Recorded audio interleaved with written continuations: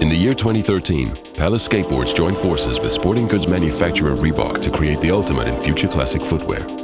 Their radical innovations broke all existing boundaries, offering the consumer an ultra-light, hyper-durable, and lightly carbonated training shoe, which offered matchless high performance across dual contexts, both skateboarding and chilling.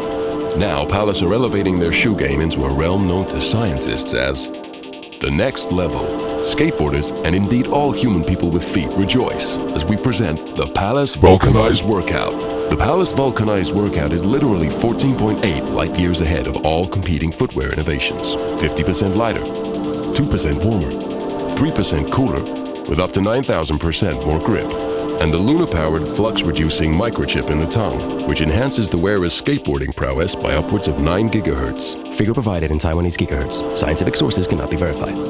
Thanks to the Palace research team's unique exploitation of science, glue, and a ton of money, the Vulcanized Workout is the greatest Palace Reebok shoe ever made. 12 individual eye holes, each cut to a precise tiny circle by a diamond-tipped drill in space, enable the wearer to lace the shoes up to keep them on the feet.